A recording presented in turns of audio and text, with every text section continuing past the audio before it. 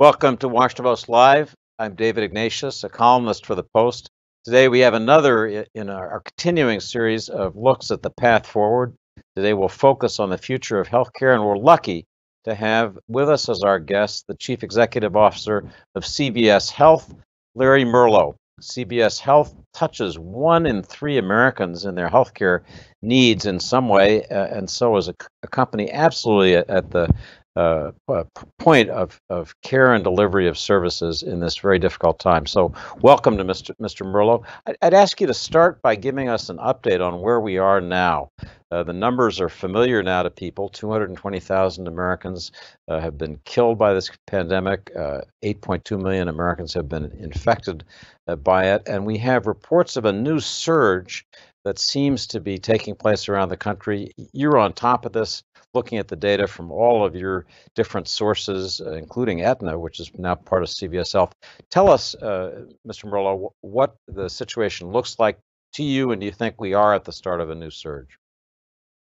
Well, David, first of all, thanks for having me. It's great to be with you today. And yeah, David, we've been 7-8 months, into the pandemic, and and I would say in the early months we were working to that phrase "flatten the curve," and then we quickly migrated to fighting the virus. And and I would say that that's the phase that we continue to be in, and we see peaks and valleys that I would describe as being geographically concentrated across the country, and and that's where we are today. We're fighting this virus, and we certainly hear a lot and talk a lot about where we're at with vaccine development. I'm sure we'll get into that, and we sit here today and we think about the role that it's something we talk often about as our best defense right now is good social hygiene, and as a way that we can demonstrate a responsibility to to fighting that virus. And David, what's interesting for us, you mentioned Aetna, and it was in late 2018 when CVS Health and Aetna became one company. So we're really in the early stages of what I would describe as a strategic transformation to more of a diversified health services company. At the same time, the pandemic became a real opportunity for us to reprioritize elements of our strategy to deliver essential health services and create new solutions and make them accessible in non-traditional settings. And probably the best example of that is, and it goes back to that question of where we're at today, and testing continues to play a critical role in in fighting the virus, if you will. And we now have more than 4,000 drive-through testing locations in communities all across the country. We've now tested more than 5 million individuals, not just in our retail sites, but we've also gone into underserved communities. We know that the virus has disproportionately affected the minority populations, and we've worked with community leaders to make testing more available there. So we're very proud of what our colleagues have been able to do, again, in communities across the country, and it's something that we'll continue to do for the foreseeable future. Let me ask you, and I'll call you Larry. I just want to ask As we head into what could be a difficult winter, whether your company, your tremendous logistical chain is ready for what could be a surge. Do you have the PPE necessary for your customers for their demands? Your drive-through testing centers are extraordinary, but it sometimes takes a good long while to get those results. Are you able to do that faster now? And do you have plans both to speed up the delivery of results and to expand further the testing capability? Yeah, David, it's a great question, and we feel very comfortable that we have adequate supplies of PPE, for our frontline colleagues, and ensuring that they can perform their roles in a very safe and healthy fashion.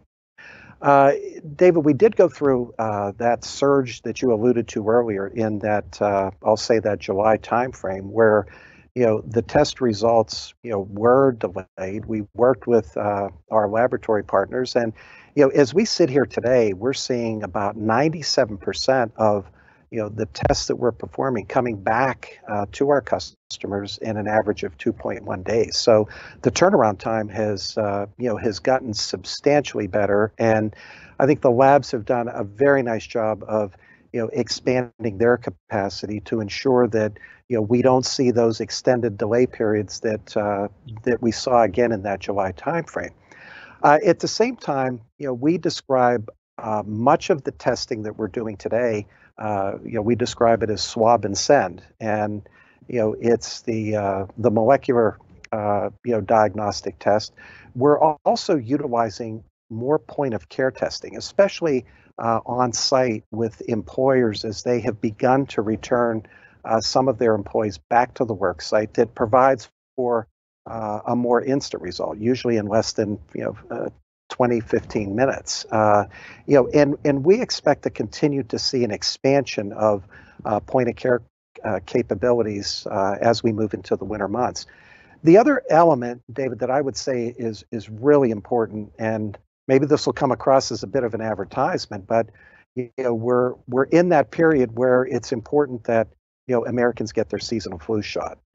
What's interesting for us is we have already administered more than 11 million seasonal flu vaccines, and we started that program in late August, and here we are, 6, 7 weeks later, and as we look at the year-over-year comparisons, the seasonal flu shot vaccinations are up about 100%. So it's good news in that people are taking that public health awareness in terms of, I do need to get that seasonal flu vaccine. You think about the fact that the symptoms associated with COVID are very much mimic the symptoms for the seasonal flu. So getting vaccinated and providing some additional protection against that seasonal flu, I think, will be critically important as we move into the winter months. So the ability to get your flu shot at a CVS or the CVS COVID testing centers are an example of how you become a direct point of care, if you will, for a growing number of Americans. I want to ask you about the future of your business, and that's healthcare broadly defined. If you were to talk about what the new normal will be in healthcare going forward, hopefully after this pandemic has passed, what do you think that will look like? What's going to be different as a result of what you've learned in this experience and just the recent growth of your company? Yeah, David, I alluded earlier to CVS Health and Aetna, coming together, and the opportunity there is to really create a new kind of healthcare company. I think all of us as individuals have experienced the frustrations that exist across our healthcare delivery system. It's complicated to use and navigate. It's extremely expensive for many, and yet you think about the fact that today, about 2/3 of all Americans, have one or more chronic diseases. We know their names: hypertension, diabetes, cardiovascular, to name a few. And it's those chronic diseases that account anywhere from 75 to 80% of healthcare costs. So we do see an opportunity to make healthcare more affordable, make it simpler and easier to use, and in doing so, help people achieve their best health. And you know, in satisfying those objectives, we believe that as a result, we can reduce overall healthcare costs. And as I had alluded to earlier, the pandemic has it has accelerated elements of our transformation, and we're seeing our enterprise strategy come to life in very meaningful ways to meet the demands of communities, customers, and the clients that we serve. And David, we think about the fact that one of the keys to the future healthcare system is being able to meet people where they are, whether it's in their community, whether it's in their home, or now in the palm of your hand. And we talked about testing, we talked about vaccines. You think about that experience for the consumer of healthcare. It starts with that mobile device where you can go online and you can schedule a testing appointment. You can get all of your medical information in, your insurance information, and then you think about today in this what many describe as an omni-channel world. What's unique about healthcare is oftentimes in healthcare you eventually have to see that patient, that consumer face to face, because oftentimes the individual needs to be touched, as is the case with the testing process. And so it's a great example of the intersection that exists with digital, and then the role that our bricks and mortar asset plays in the community. Very accessible, and it creates what we believe to be a more seamless experience in making healthcare more accessible, more affordable. So, Larry, looking back at these difficult months since March, as we've been struggling as a country to deal with this pandemic, you have a unique vantage point outside politics at the point of healthcare delivery. What do you think we've done well, and what do you think we haven't done so well? What are your lessons learned 8-9 months in? Well, David, maybe I'll speak to it on two fronts. I'll speak to our response as as a society, and maybe start there. Look, I think we have great examples of the role of public-private partnerships. I think what we have done around testing is a great example of that, and and it speaks to that public-private partnership role at a federal level as well as at a state and local level. And and I believe that as we move forward, we can't lose sight of the private sector's role in in innovation, and the nimbleness that exists in the private sector and across corporate America. And I think we have done that well. And and by the way, there are many examples beyond the ones that I'm mentioning that CVS has been directly involved in across other industries that have played a role in fighting the pandemic.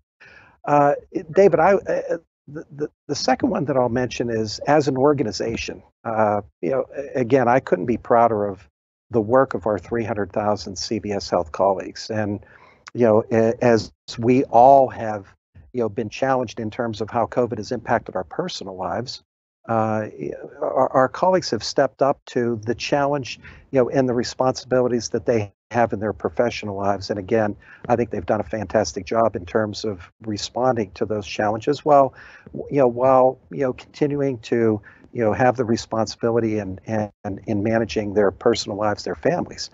The one thing, David, that I would say I have seen in our company that I think is an important learning for us is, we've got a great culture. Our teams work extremely hard to, always do the right things. And, I think at times, that has, it perhaps takes us a little longer as we strive for perfection. What I've seen is a response where, people have figured out, hey, here's a solution, and I know I can make it better, but, we need to get this in the market today. And it is going to satisfy the need that people are counting on us for, and we'll make it better along the way. So the speed for innovation is something that I've been very pleased with. David, when you please. So I just wanted to ask, Larry, your employees, in a sense, are frontline workers dealing with the public, folks coming in with healthcare problems. They're not sure what. Have you been paying your employees, your frontline employees, bonuses during this difficult period? Just tell us how you're trying to keep up that frontline spirit among your workforce. Yeah, David, we've done a number of things. We've given bonuses to our frontline workers. We've also provided resources. We have many working families, if you will, and we provided resources around dependent care, child care to certainly help them in that period of time where shelter-in-place orders were in effect largely across the country. We've done some things with, especially with our part-time workers, with additional benefits, so that, obviously, like many, we were talking about the fact that, if you have any symptoms, please stay home, okay? And, we didn't want to put our employees in a position where, they had to choose between, doing what was right from a health point of view for themselves and, and their community, and having that challenge between, well, it's also about a paycheck. So, we worked hard to take that, off the table. So, we've done a number of things to support, our colleagues in that regard. In addition to, all the things that we've done within the store environment, whether, ensuring a safe and healthy environment, from PPE to, plexiglass barriers that have been installed in a number of areas of our stores, to ensure the right environment. Let's talk about a question that's on, I think, all of our viewers' minds, and that's development of a vaccine. What progress is being made, how it's going to be delivered. You're in a position to have pretty good information that I hope you'll share with us. Let's start with a question of where vaccine development is. I think there was a meeting this past week of a key committee that reviews vaccines in development. What have you heard from that group, and what do you hear generally about how far off a vaccine that can be delivered is? Well, David, we have been working with HHS. More as it relates to the distribution and the administration of a vaccine once it's available. So, in terms of where the development process of the vaccine is at this point, I hear the same things that that you report, in the media and in the news, that there is progress being made. We've seen companies like Pfizer, Moderna, move into their phase 3 clinical trials, and and there continues to be an awful lot of optimism that we may begin to see a vaccine in market early next year, and and some believe later this year. You probably saw the announcement last Friday. We were pleased to be again, back to the public-private partnership, work with, at a federal level in terms of, being able to provide the vaccine to, long-term care facilities, across the country once it's available. We have about 2.1, seniors that are in nursing homes, in assisted living facilities, and obviously, many of those individuals, represent among our most vulnerable populations. So, getting the vaccine, into their arms is going to be a real priority once it's available. And again, we've been working with with HHS in terms of the plans that we can provide in terms of supporting that that need. And quite frankly, David, it goes back to what we were talking about earlier. We have more than 30,000 healthcare professionals, when you think about pharmacists, nurse practitioner, physicians, assistants that, are in communities all across the country. So, the pharmacist and, nurse practitioners can play a critical role that, that go well beyond, what you would think of, when you think about the role of the pharmacist associated with, your medication and, dispensing your prescriptions. And, and we're very proud to, see pharmacists be able to practice to what we describe as the top of their license. Let me ask you about a particular issue that's come up, certainly in the political discussions. And that is whether people are going to fully trust a vaccine when it's introduced. What can CVS Health do to encourage a trust among your customers that the vaccines that will be offered are safe? Well, David, it is a concern, and it should be a concern for all of us as we think about, again, fighting this vaccine or fighting this virus and the role that the vaccine plays in doing that. And, we've seen the surveys, we've participated in some of the surveys that, today only about 60% of Americans, said that they will get the vaccine. And David, look, there's no question that, pharmacists are among the most trusted professionals across all industries. And you think about the accessibility, of the pharmacist, and and what comes with that is the trust that individuals have, with their pharmacist. I'm a pharmacist by education. I started, my post-college career working in a community pharmacy, actually in the Washington D.C. area, and I can speak to that firsthand. I knew my customers, knew their families, and and the discussions that we would have, oftentimes, people, they're more comfortable, asking you the questions. There's a lot of follow-up from, perhaps a physician visit, and you play that trusted resource in terms of, what do I do about this? How do I access this? And and I do believe that pharmacists will play an important role in educating individuals about the importance of that vaccine. And David, I think back to, you think of all the challenges that we've had to deal with as a society. The one challenge that we haven't had is accessibility to prescription medications, and that is something that we put a real focus on, at the onset, that we must ensure the continuity of the pharmaceutical supply chain. Again, that's not something that anyone has talked about because it hasn't been a problem. And just think about what would have happened if we had a shortage of maintenance medications for diabetes, for hypertension, for cardiovascular disease. We would have really compounded the societal and the health problems created by COVID, with now a compounded problem where people that were being maintained and their chronic conditions were well in check because of a lack of medication, that becoming out of whack, and it would have further stressed the healthcare system, and it never happened.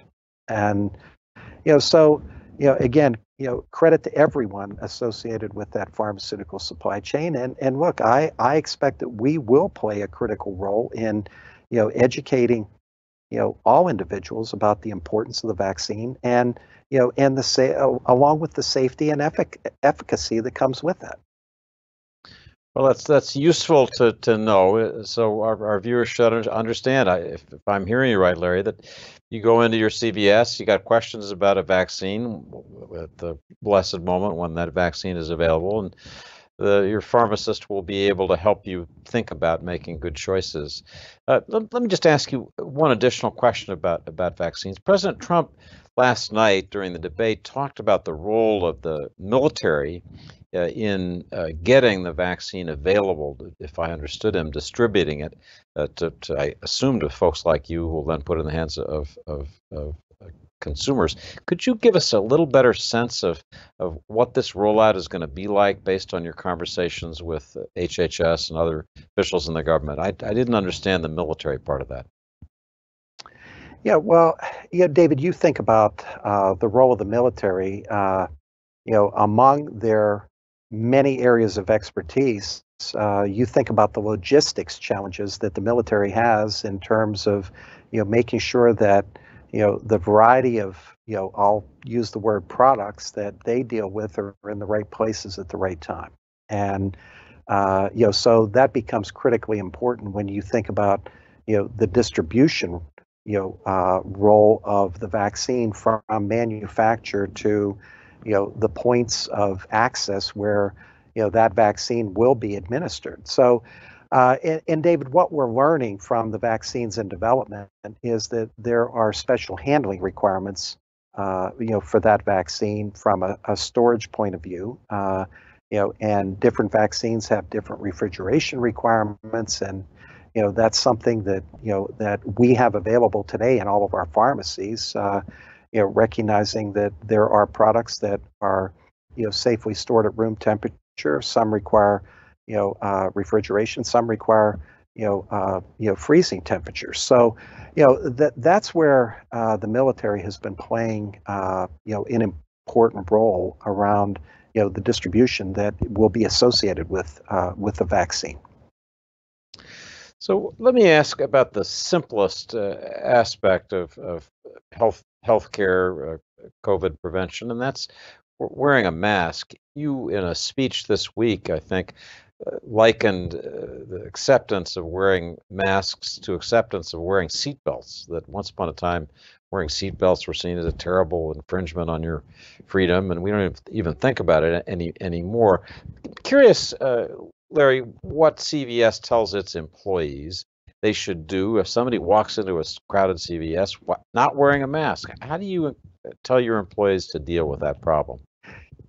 Yeah, David, it's been that has been, as you know, a subject of great discussion. And look, I mentioned this earlier that good social hygiene is our best defense as we keep our fingers crossed on that vaccine becoming available soon. And my mask protects you, your mask protects me, and I really do believe in that analog that it took years, if not decades, for everyone to get into the habit of seatbelts do save lives. And the responsibility that we have as individuals to not just protect ourselves, but to protect each other. And we were looking to demonstrate good social hygiene, starting with a mask and trying to establish that behavior and that discipline in a matter of days or weeks. And we don't have years with which to build that and or change that behavior. And David, I will say, back in the March-April timeframe, it was more of a challenge, in our stores, and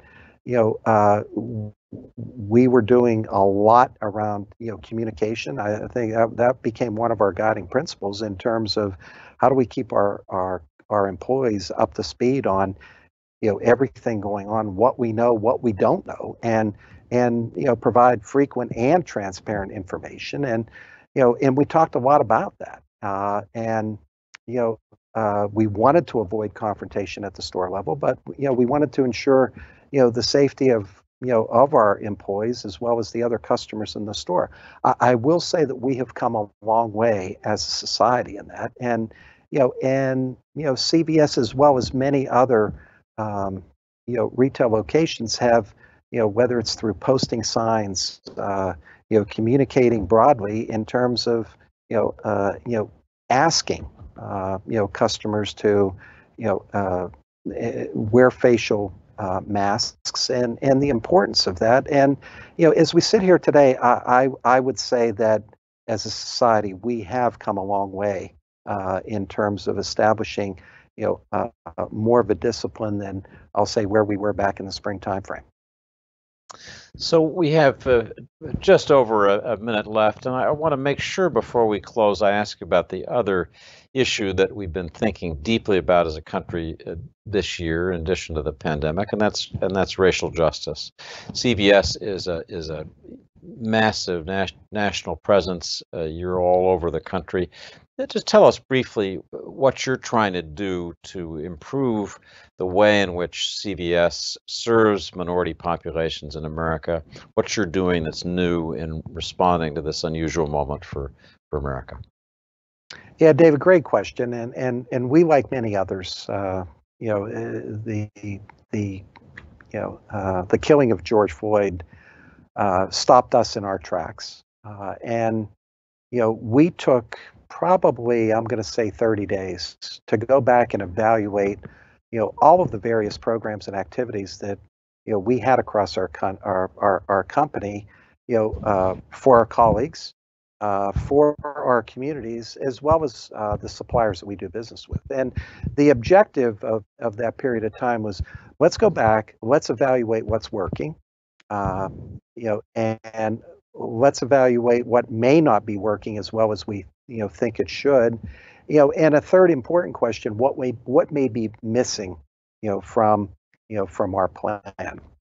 And David, that resulted in, the good news is there were things that were working extremely well, and in an opportunity to do even more. There were things that weren't working quite as well as we had hoped, and things that we saw that were missing from our plan. So we I'll say we rewrote our plan, if you will. And we have a commitment, a 5-year commitment, associated with about $600 million of investments, in our employees, to ensure that we have more representation across all levels of our company. One of the things that we found was working extremely well is, several years ago, we began a supplier diversity program. I remember when we started, we had purchased about $200 million from diverse owned suppliers. Today, that number is over $2.2 billion. So we established new goals to continue to keep that going. And then we also stopped and looked at things that we were doing in communities. We talk a lot about the social determinants of health as an example, and the fact that your zip code in some communities, can, directly, tie to your health status more so than your genetic code. And, what more could we do there, whether it was around, workforce programs, as well as, ensuring, access, to health, and things that directly impact health, like housing. So, look, I think we have a great plan, as we go forward. It's something that, we'll be able to measure and evaluate ourselves, ensuring that, we achieve the goals that we've established for ourselves and our company. So, Larry Merlo, I want to thank you for joining us, giving us this unusual tour of the landscape in healthcare. We're all grateful to your company and the employees who are out there every day, dealing with us, helping get us the medicines that will keep us well. So thanks for joining us. We'll be back at Washington Post Live next week with a whole slate of new guests. We hope you'll join us. But today we want to especially thank Larry Merlo, the Chief Executive of CVS Health.